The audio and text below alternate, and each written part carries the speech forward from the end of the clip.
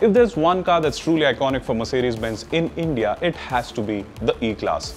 And now Mercedes-Benz India is all set to launch this new generation E-Class right here in the country. And of course, this is a car that promises to set new benchmarks, not just with its heightened luxury quotient, but also its strong focus on technology. And this is your first look at the new E-Class.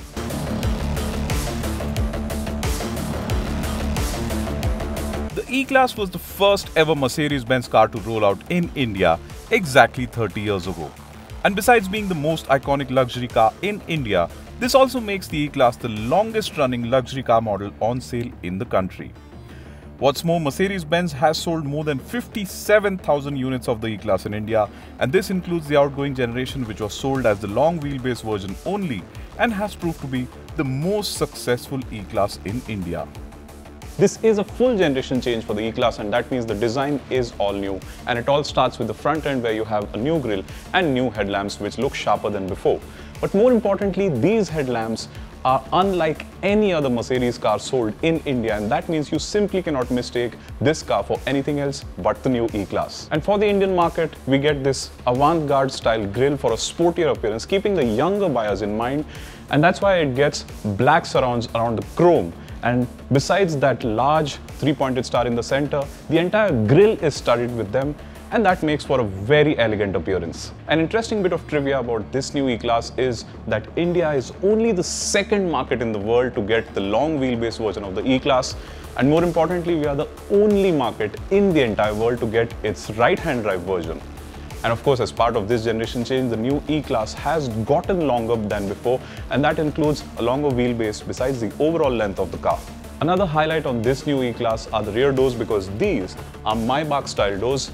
The rear quarter glass is not on the door, but it's on the C-pillar, and this helps in making the doors smaller, and that makes it easier and more convenient to close or open them, especially in a tight spot. And this of course is an E-Class, so the doors are soft close. The rear end carries an air of elegance as always, but more importantly, the tail lamp design now integrates three-pointed stars too, which makes for a very distinctive look. Mercedes-Benz has also had a stronger focus on sustainability this time, and we are told the new E-Class uses 99 kilos of recycled materials inside out. Mercedes tells us that E-Class buyers in India are getting younger, and the overall interior design and theme here reflects that very clearly. Now, what's also worth noting is that this here is a massive glass panel inspired by the hyper screen that we first seen in the EQS, and that should give you an idea about how much Mercedes is focusing on the technology and the overall bling quotient, if I may say so, about the new E-Class. And this glass panel houses a massive 14.4-inch touchscreen display for the infotainment system, and that's besides a dedicated display for the front passenger. And then you have the third screen, which is the instrument cluster display. And you simply cannot miss how neatly integrated the ambient lighting is into the dashboard. Now, this new E-Class packs in so much technology, it could actually leave a lot of advanced and tech-laden EVs on the planet behind. And that includes a dedicated app suite which lets you download a bunch of apps, including stuff like Spotify music, which you can actually play without having to depend on Apple CarPlay or Android Auto connectivity for your smartphone. So that means while your chauffeur could use CarPlay or Android Auto on his phone for navigation, you could sit at the back and listen to the music of your choice. But one of my favorite bits in terms of technology in this new E-Class has to be this selfie camera that you can actually use for WebEx or Zoom meetings, of course when the car is stationary, and that's besides the Vivaldi browser here that will let you browse the internet or even watch videos on YouTube on this crisp and high resolution display. And then there's the 17-speaker 730-watt Burmester audio system. That is a class apart.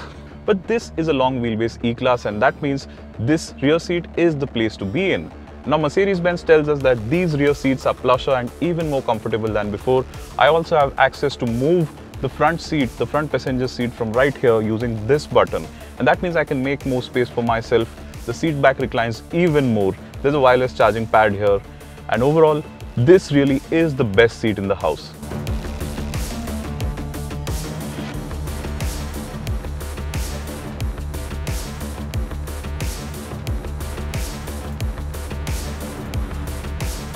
Like before, this new E-Class will be offered with petrol and diesel engines both and will be called the E200 or the E220D, and both versions will get an integrated starter generator as standard. So while the petrol will offer 205 PS and 320 Newton meters, that's from the engine, and that's besides the 23 PS and 205 Newton meters from the ISG. The diesel will offer 200 PS and 440 Newton meters as standard, besides the 23 PS and 205 Newton meters from the ISG. We will be driving this new E-Class very soon, and that's when we will be able to tell you about the driving experience and its comfort, because comfort is what the E-Class is largely all about. And Mercedes claims that this new E-Class offers a heightened sense of luxury, better cabin quietness, and definitely a lot of comfort, especially when compared to the previous generation version. So stay tuned to Turbocharged, because we will tell you about the driving experience and of course the prices of this new E-Class. And make sure you subscribe to our YouTube channel as well.